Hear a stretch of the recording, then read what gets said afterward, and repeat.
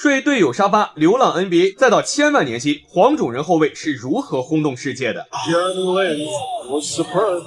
I like his game, and he got that garden buzzing right now. 在 NBA 从来没有人相信黄种人后卫也能打出好球。2010年选秀大会，林书豪有着跟状元沃尔一样的速度，但是因为偏见，这个1.96米的华裔后卫落选了。但是林书豪知道他属于 NBA， 被 NBA 多支球队抛弃后的他，来到纽约尼克斯队，沦为挥舞毛巾替补球员的他，靠着睡队友家的沙发生活。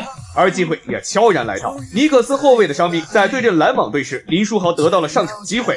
如果还没能打出表现，那么等待他的又是裁员。对阵德隆威廉姆斯这个全明星级别的后卫，林书豪不再胆怯，强势杀入内线，对抗上篮并且命中。打停了篮网后，林书豪又将自己的速度展现得淋漓尽致，快速反击让全场无一人能追上。麦迪逊广场花园的球迷更是为之疯狂，最终砍下了25分、5篮板、7助攻，带领尼克斯拿下胜利。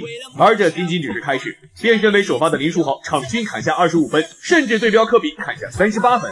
对阵猛龙用1记3分完成绝杀，让整个纽约疯狂。林疯狂的神奇表现让火箭队为他伸出了橄榄枝，他签下4年2800万美元的合同，再到后来篮网给他签下3年3600万的协议。而他的疯狂还在继续，让科比为他挡拆的男人为何却在 CBA 被边缘化？因为在网上这个球很有名，然后所有的球迷都在讨论说林书豪是唯一一个科比要了然后不给他的人。当林书豪加盟湖人这段时间里，他场上的表现甚至科比都主动为他挡拆。可是频繁的伤病让他巅峰不再，兜兜转转后他来到了 CBA。签约北京首钢队的首个赛季，他就带领北京首钢闯入半决赛。正当所有人期待他继续在 CBA 大展宏图之时，林书豪又选择对 NBA 发起了冲击，可是最终结局却以失败告终。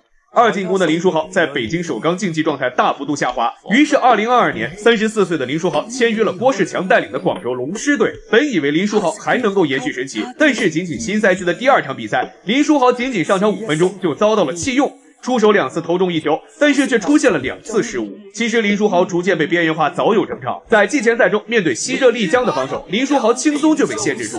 对于外援身份的他，却已经不适应 CBA 对抗强度了。反观球队另一位外援梅森，在季前赛4战对阵浙江，砍下24分3篮板，里头外突撕破对手防线，而林书豪却只能担任板凳席的看客。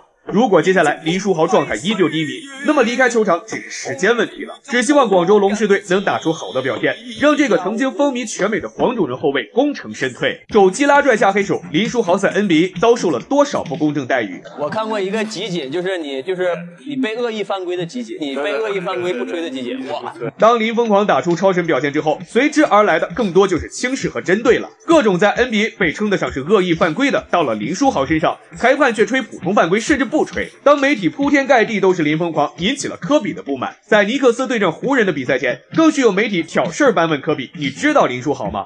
而科比略显蔑视的回答：“不知道。”让林书豪的好胜心被激发了。 I didn't know how it was going to turn out, but I was like, I'm just really aggressive. 进攻还是进攻，突破加3分，让林书豪轰下38分、4篮板、7助攻。对阵科比砍下的34分，让尼克斯在湖人身上拿走了胜利。赛后的媒体照例采访科比，当问到可以给林书豪什么建议的时候，科比却说他都砍下快40分了，我能给他什么建议？到了 CBA 的林书豪更是被针对，从登陆 CBA 的第1场比赛起，严密的防守让林书豪频频挂台。天津队只在林书豪一人身上就祭出10次犯规，比整个北京队其他球员被犯规次数加起来都多，而场均被犯规10.3次，让林书豪成为了 CBA 历史第2。其实这也说明中国球员的好胜心在增强，在 NBA 创造辉煌的他，让很多球员都想要跟他对位来证明自己。但是合理的防守可以，故意伤人的动作不可取。职业生涯末期的林疯狂，让我们且看且珍惜。